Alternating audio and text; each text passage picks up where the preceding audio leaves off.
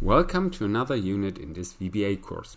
This unit we are going to talk how we can write either information into some kind of files, particularly in text files, or how we can read information from these text files. And this is basically two topics at once. So let's work through this step by step, and let's start with the saving part because this is a bit more complicated. So here, first off, I did some variables. I included some variables which I declare, which I initialize. This is just preparatory work. Or in another case, this is something which I might need at some point for illustrative purposes. The only thing I really need, however, is the first one. I need to have one variable, which is a string variable. Because this string variable, in the end, will contain the path, the name, and the file type of the data file where I'm going to write to. And well, how do I get this? Well, first I need some kind of default name. Well, actually I don't, but always makes sense to write some kind of default name here.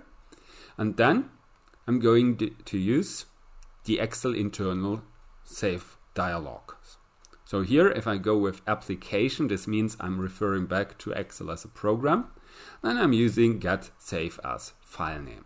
That's a typical Excel save as dialog. Well, here, first part that I include is what will he display as default file name. That's here the problem. And the title, the caption of this corresponding dialog. Well, let's have a look how this looks if I actually run this problem up to this point. So I can press here, run. See, get my save as dialog. This reads save problem as text file. And here I have my default name of problem. So I could just write this here.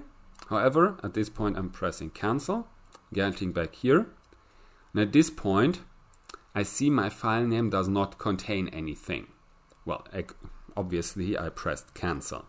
So this would be a first thing I need to consider here. I need to check what to do if someone presses cancel.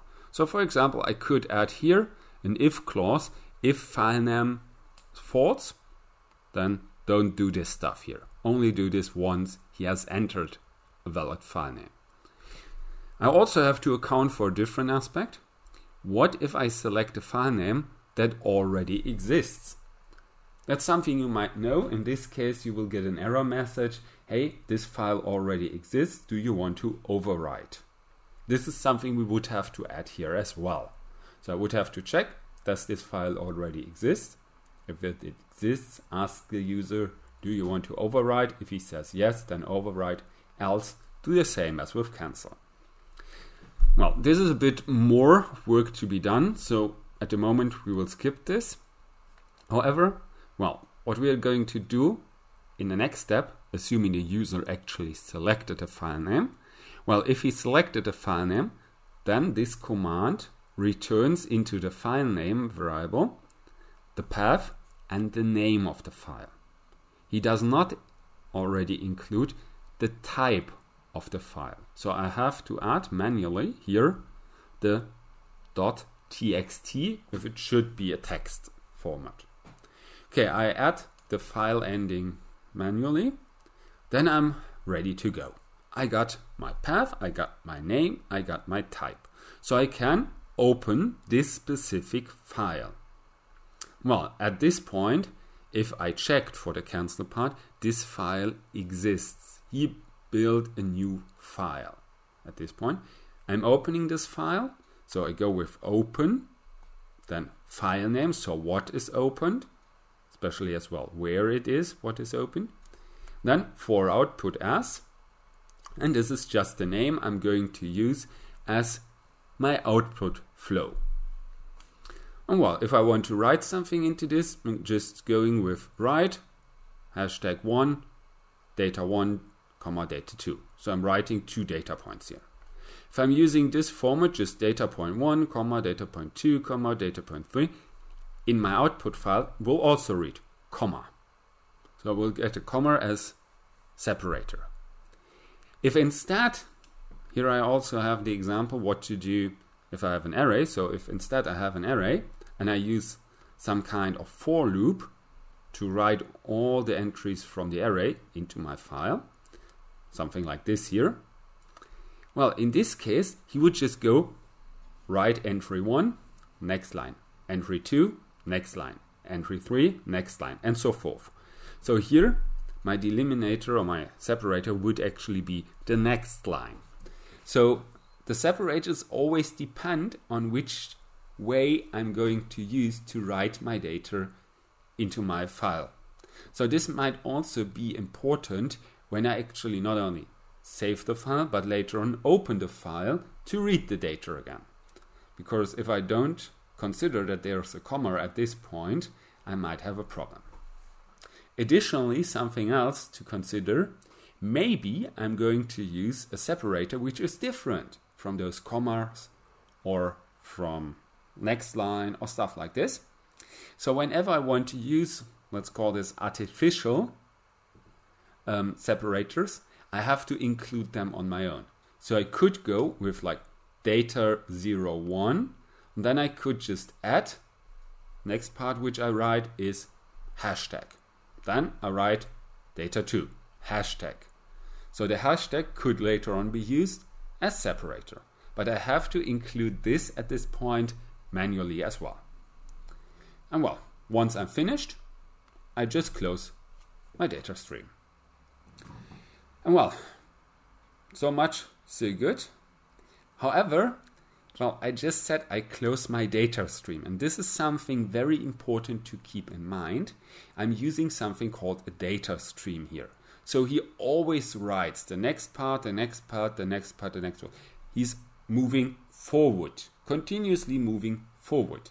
So at this point, I'm not considering to move backwards and say like, okay, write this stuff, then jump back 4 units and then write this stuff. Well, to do this, this would be a bit more problematic. So I wouldn't recommend trying something like this. First, make sense of the situation, develop your data format, and then write one thing after another. And well, with saving, this usually is not this much of an issue. It's a bigger issue with the next part, with the loading part, with the opening and loading part, because there I also have to read all the information if I follow the typical data stream, one after another after another. I cannot just jump back and say, okay, this variable is at this position and the next one is a bit ahead and then other one is a bit in the back.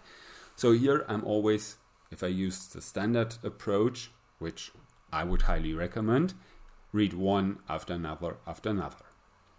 Okay, so this was saving. So what about loading data, opening data? Well, the main part works the same as before. I have like default file name, then I use, in this case, the get open file name from Excel. So I get my get open dialog. I select a file. Again, what happens if I cancel? I have to catch this exception here on my own. Take care about this. Else I get a path and a file name. And I can open this as input. So same thing as with save. And if I'm actually reading from this, I'm not using write, I'm using input. But the same way as before, I can read single data points, I can read a whole array, so I can use different other aspects here. Look similar to this one. However, the difference, this is write, this is input. And well, if I'm finished, I'm just using close to close the data or the data file again. This was still from the German version. So if I close this, I cannot read anymore. I would have to open this again. And well, as I said, the same problem as before with saving the data occurs here as well. So if I'm using my own separators, I have to actually account for them as well. So here best I'm reading like one entry, one character, one number after another, after another, after another. Best to always do this with a string as well. Then, when the separator comes, you stop. Then, perhaps if this should be numbers, you transform the string back into a number. So that's the best way to go if you actually work with separators, which might be relevant. Else, if you know it's all data points separated in any of these typical ways as used with savings, you could use the input as here. So here in this case, I just expect them to be one entry, and this is the whole entry is data 1. Okay, and well, this was all there was on opening, saving text files, writing data into text files, reading data from text files. And well, if you want to see more on VBA, feel free to visit the rest of this course or have a look in the corresponding playlist. I say goodbye and see you next time.